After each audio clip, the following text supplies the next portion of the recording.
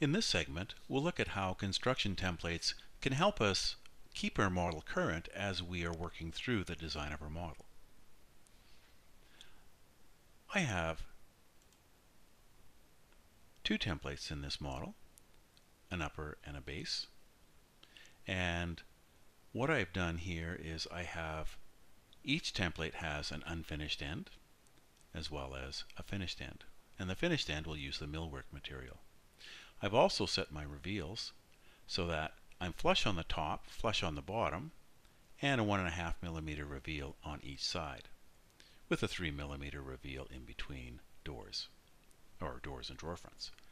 In my base cabinet, basically the same thing, except I have an 8 millimeter reveal on the top so that my countertop has good clearance. Okay, let's go ahead and select all of our cabinets and apply the profile changes. And this time I have my parameters all set to copy. If you have templates in your model since the development of your model, you can feel comfortable that because your model emulates your templates, you can copy all of the parts.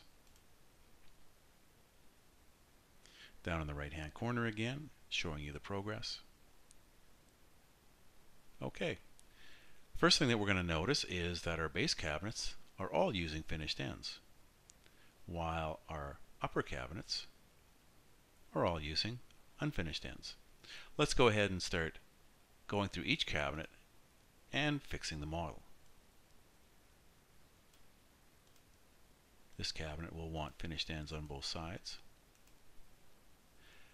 And while we're doing that, CabinetSense has gone back to the template and said, oh, well, a finished end has to have millwork. And if the reveals were different, it would have changed the reveals as well. It also will check all of your machining, and if your machining for a finished end is different than the machining for an unfinished end, that changes as well. This cabinet,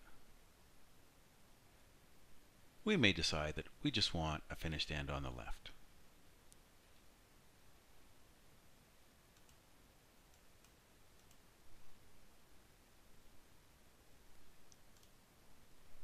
And let's put finished on both sides for this one.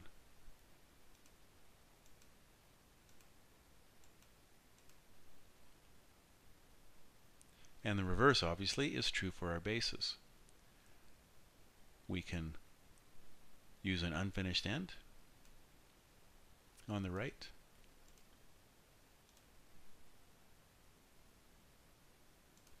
and this cabinet will use unfinished on both.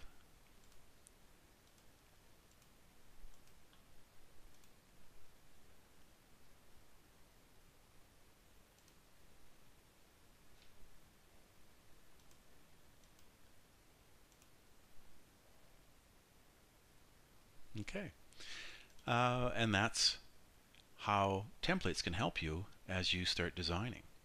The nice thing is, if you decide your reveals need to be changed, for example, let's say that on your base you want a larger reveal between your doors and your drawer fronts, or your, the vertical gap. Let's just put a little bit of a bottom reveal on this one. Well, let's put a lot just so we can show you. Let's put a 5 millimeter reveal.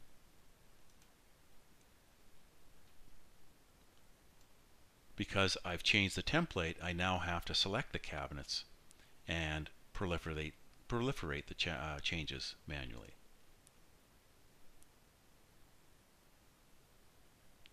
And there we have our new gap. And that's one way that you can continue to use construction templates through the life cycle of your model.